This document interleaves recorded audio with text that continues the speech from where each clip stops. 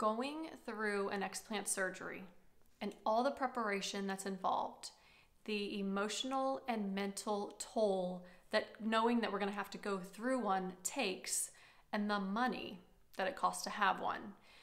Nobody wants to regret having an explant surgery, but there are some women who do.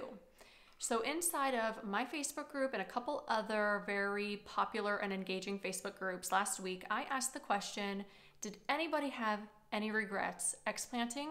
And if so, why? Like, was it because you explanted and your symptoms didn't go away?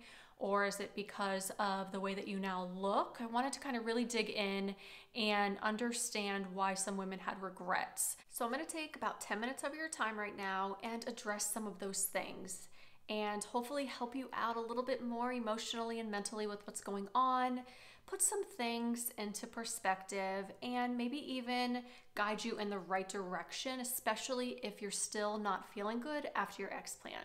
And if we've never met before, or if you're new to the channel, welcome. I'm so glad that you found your way here. I'm the founder of Size Happy and the admin of the best Facebook group on Facebook. Breast Implant Illness, Rejuvenation, and Education with Christina. I will link everything down below for you, so if you want to request to join the group, women only, you can do so. So last week when I made a post inside of my Facebook group and a few other Facebook groups that have a lot of engagement and interaction, and I asked about, does anybody regret explanting? I will say that the vast majority of women who responded to my post said they do not regret explanting. That the only regret that they have is that they wish that they had explanted sooner. So that's great. What I have come to find out is that a lot of women do end up feeling better after they explant. Now, I'm not going to say everything's all rainbows and sunshines and everybody is happy with going through an explant surgery and explanting and all of that. So some women did mention that they didn't like the way that their breasts looked. Some women said that they regretted not getting a lift, and some women regretted explanting because their symptoms didn't go away. And those were honestly like the three things that I expected women to mostly regret when it comes to explanting, is like either their appearance or the expectation of their symptoms going away. And I guess you could say that a lift, that would probably have to do with appearance and everything like that. But the vast majority of women just said nothing. I have it all right here on Facebook, and I mean, no regrets, no regrets. I regret nothing. Some women said I even regret getting implants. So they didn't regret explanting, they just regretted they even got implants in the first place. So, okay, in this video, I really want to kind of, especially if you're regretting explanting right now, I think this video is mostly made for you, but I want to really just call back in a couple of things and a couple of key things. And this key thing that I'm going to talk about right now was like one of the main factors of why I explanted and I was willing to take the risk. Like, let's face it, when we decide to explant, it's not guaranteed that we're going to get better, right? It's just we're willing to take that risk because we see other women who are kind of experiencing the same cluster of symptoms, and then we hear about their explant journey and we hear about things improving, right? So we're like, oh my gosh, we've tried everything. We've tried all the supplements. We've seen all the doctors and the specialists, right? We've done the things. Everything comes back normal. Or maybe we have autoimmune conditions now, right? And so we're willing to take that risk.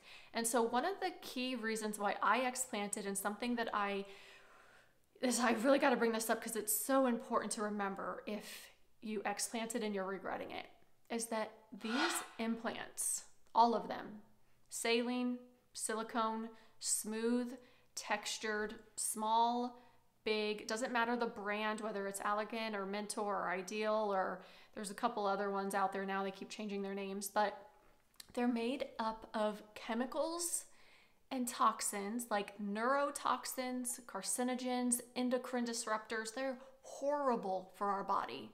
And they're made up of anywhere from 6 to a dozen heavy metals They should not be inside of our body. And so if you explanted and you're regretting it, maybe because your symptoms haven't gone away yet, right? You got to remember, like, your symptoms now have a better chance of going away now that the implants are out of you and all of those toxins and those heavy metals are out of you. I want to ask you, like, which body do you think would heal better? A body that has foreign objects in them that are full of chemicals and carcinogens and heavy metals, or a body that's free from those things? A body that's free from those things has a better opportunity to heal.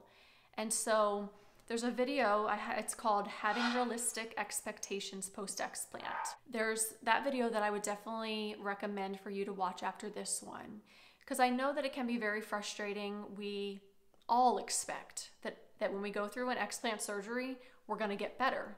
That is like the main reason why we decide to go through an explant. We don't want to go through an explant. None of us do.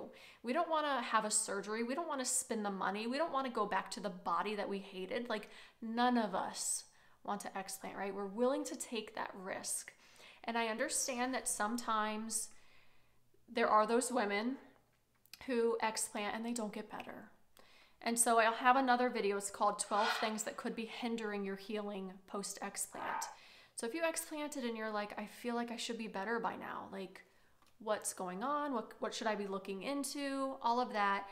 There's that video, and I wrote down 5 of like my top reasons. So maybe you have the MTHFR gene mutation. That is something that I would definitely look into if you explanted and you're not feeling better. I can definitely direct you on how to get that test done.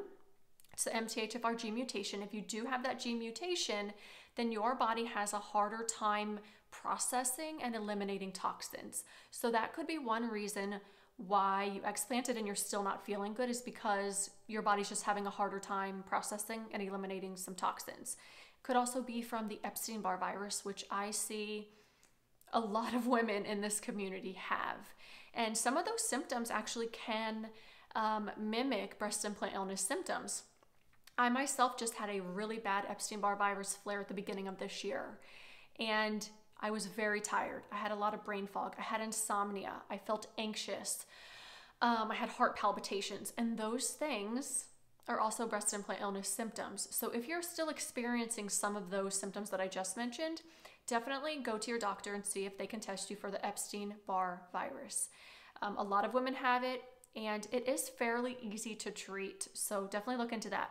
Another thing that, you know, could be the reason why your symptoms aren't improving yet is because maybe you're high in heavy metals, like you have a lot of heavy metals in your body. So I would definitely get your heavy metals tested and kind of see what your levels are. And then if they're high, which most women who have breast implants, they are high, then you could go through a detox. I have one available for you. It's called the BII BRIDGE. I talked about it in my last video, which is about detoxing. So just kind of go see that video as well. That'll answer a lot of questions about detoxing. Another thing, you could just really be needing like full-on gut support, like helping with your gut, because like 80% of your immune system lives in your gut and stems from your gut. So if your gut is just all out of whack and all out of check, that can affect your immune system. And if your immune system's affected, you could just be feeling really run down and everything like that. So that's another reason. And then another reason, the 5th reason, would be like just your mindset. And, you know, just being in the energy of worry and guilt and like frustration of why aren't I healing fast enough? Like, why am I still dealing with these symptoms? Instead of having just so much trust in your body and, you know, how fast she's able to heal and everything like that. So that would just be something that I would look into that video, 12 things that could be hindering your healing post-explant. It's right here on my channel. I want to kind of address when it comes to body image and appearance, because this is another reason why women regret explanting. So maybe they do feel better. Like, let's remember that's one of the main reasons why we explanted, right? We wanted to feel better. We wanted energy. We wanted to remember things. We wanted to go on adventures again and just kind of like feel like ourselves. possibly get off some of our medications, and not have this hip joint pain, and have like beautiful hair again, and like our vision is so clear. There's all these, we all have our different reasons for explanting and everything like that, as far as our symptoms go.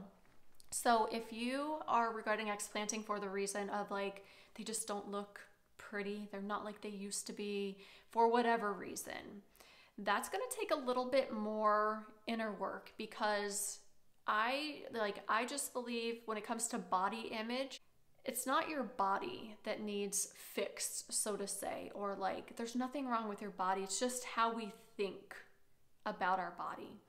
And I know just from growing up with MTV, growing up with magazines with airbrushed women on the covers, now growing up with social media, we can really compare ourselves to other women, right? And there's just this thing that women with bigger breasts, I don't know, they're more attractive, they're more womanly, like they got a lot more opportunities, they got a lot more going on. Like, okay, that's not necessarily the case. I mean, I could do a whole thing on body image. I actually have a video, I have a lot of videos on here on YouTube, but I have a video I posted 2 videos ago about breast positivity post-explant, and just about loving and appreciating your breasts after you explant. And I did mention in that video, and I'll tell you here now, my breasts are very small. I can barely fill up an A cup. I am very, like, I'm flat in the front, barely have anything. I have like a dip here, like when I bent over, I have dips. Like, they're not the prettiest of breasts, but at the same time, I don't give them attention. I don't have them tied to my confidence or my happiness at all. And I know you're like, okay, but that's you, like that's not me. But what I'm trying to say is, like, if I can have small breasts and still like show up and wear cute things, there's really no reason why you can't. So I would really just explore, like, who are you behind your breast size? Like, you have so much more to offer this world than like how you look. I mean, I could go off on a tangent here, but I know that it's hard when you look in the mirror and you're comparing yourself to how you used to look. And especially like if you loved your breasts and you didn't want to explant, it was a really hard decision to explant, and maybe you explanted and you feel better, but it's like this whole adjusting to your new size. I know it's a lot. And I would be happy to just kind of have like a side conversation with you, because I do know like everybody's so different. So please reach out to me, Christina@sizehappy.net, or you can comment down below here, or you can DM me on Facebook, whatever way you feel like reaching out. I'm happy to talk with you if you're just really struggling with your appearance, because I have helped quite a few women kind of get out of that funk of putting so much focus and attention and emphasis on their breast size and how they now look.